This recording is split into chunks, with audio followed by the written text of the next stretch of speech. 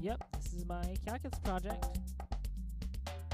1, 2, 3, 4.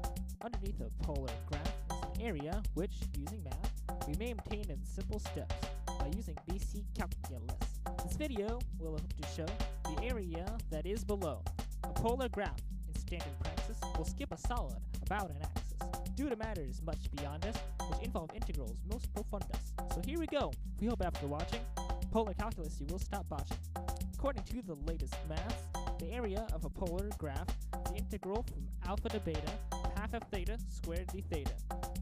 Alright, so we know how to obtain the area under a polar curve. Let's work through an AP free response question from 2013.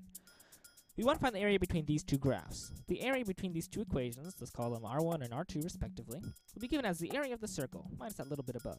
The area of the circle is given as half of the integral of 9 from 0 to 2 pi. And the little strip above is given as half of the integral of R1 squared minus R2 squared from pi over 6 to 5 pi over 6. Putting everything together gives us this equation, which is approximately equal to 24.709. Alright, so now you know how to find area. So, you ready to do a problem? Yeah! So, why don't we find the area of one of the loops of 4 sine 2 theta? Now you set up the integral. Let's start by finding the integral of all the loops. All done? Yeah! The integral should look like this. If the integral looks like this, or this, then your answer will be wrong.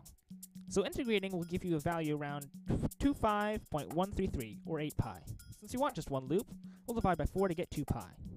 Alright, let's move on to arc length and polar coordinates. We sadly inform you that a rhyme was lacking, and the arc length of polars almost sent us packing. We were related, though it caused us grief, and the effort we made to rhyme it was brief.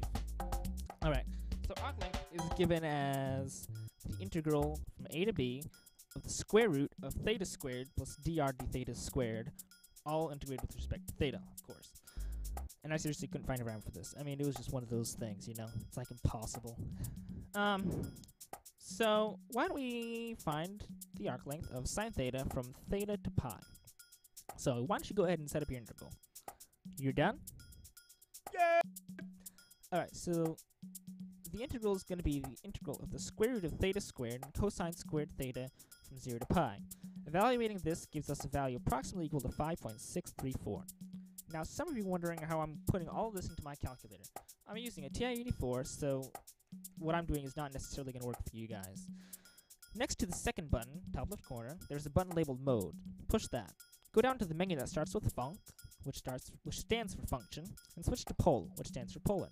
Now you can integrate with respect to theta, and type in polar equations when you hit the y equals button.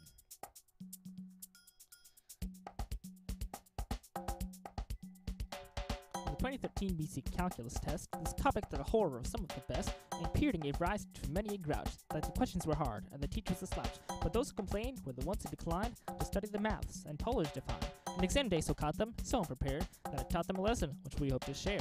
To learn about polars, the UC should know, to make your AP score 5 not so.